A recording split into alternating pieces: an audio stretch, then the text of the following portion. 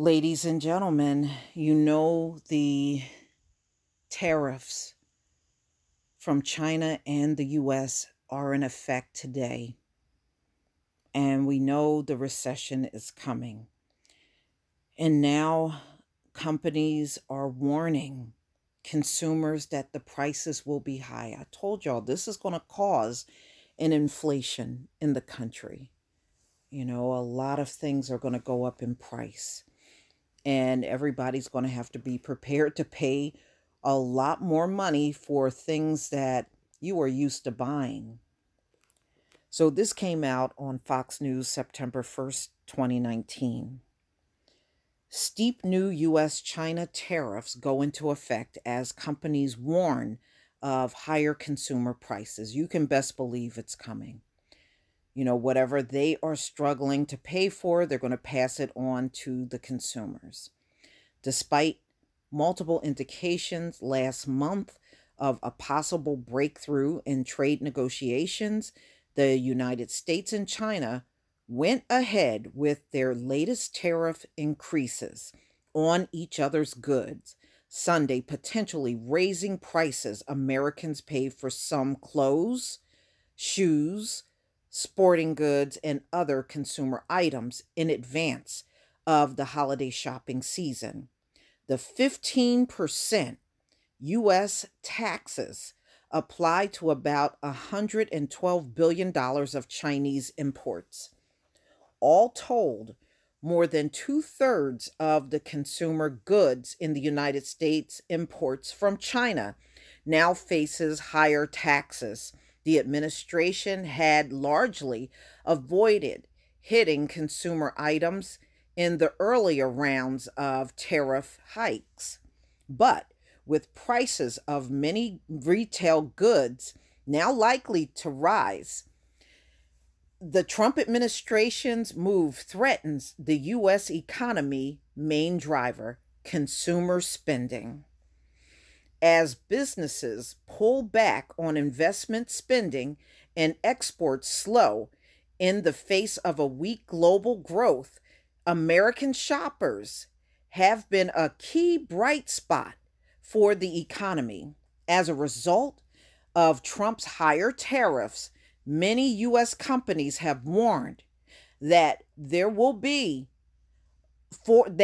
forced to pass on their consumers the higher prices they pay on China imports. And that's it, that's what all of these retailers, when you look at a place like Walmart, they get all of that stuff from China. So, yeah, they're going to pass all that cost on to everybody out here. Some businesses, though, have decided in the end to absorb the higher costs rather than raise prices for their consumers.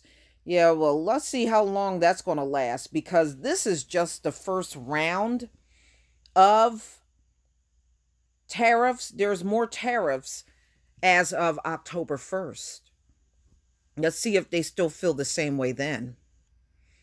Trump told reporters in August that Apple CEO Tim Cook privately made a very compelling argument that the administration's tariffs on China assembled goods have made an unfair impact on the California-based tech giant because its chief rival, Samsung, has conducted most of its manufacturing in South Korea and did not have to pay the levy. Even more tariffs loom on the horizon. On December 15th, the Trump administration is scheduled to impose a second round of 15% tariffs, this time on roughly $160 billion of imports. If those duties take effect, virtually all goods imported from China will be covered, including all major Apple products.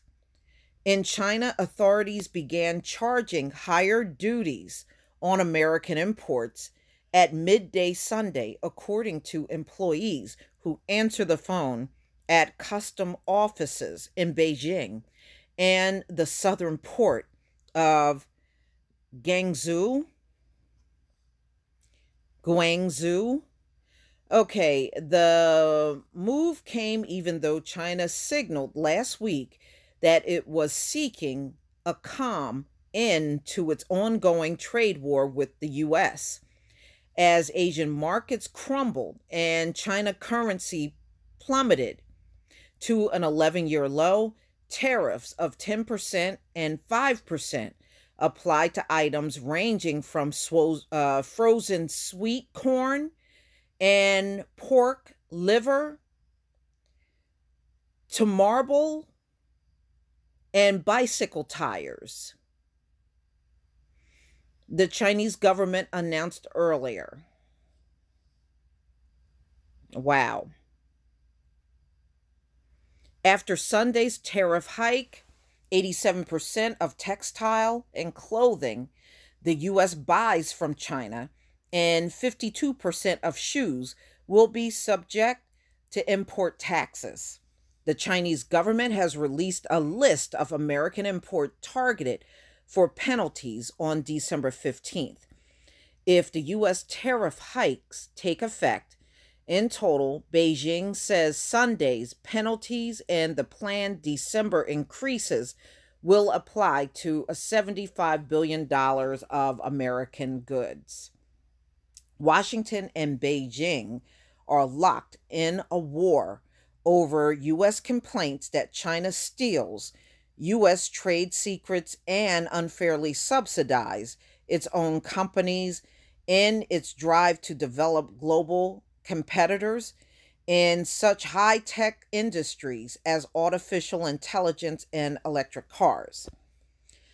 To try to force Beijing to reform its trade practices, the Trump administration has imposed import taxes on billions of dollars worth of Chinese imports, and China has retaliated with tariffs on U.S. exports.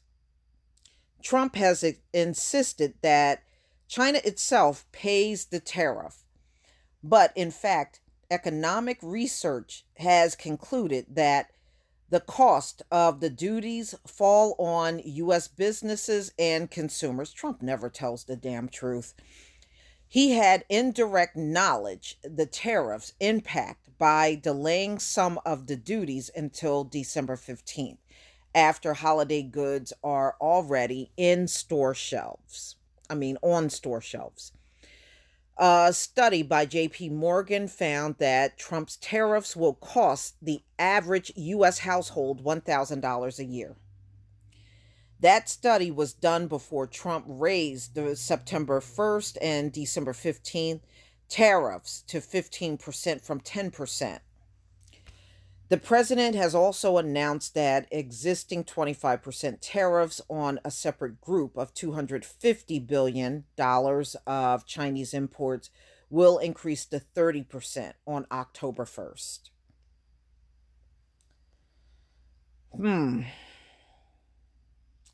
No matter how you look at this doesn't look good as far as the consumers are concerned.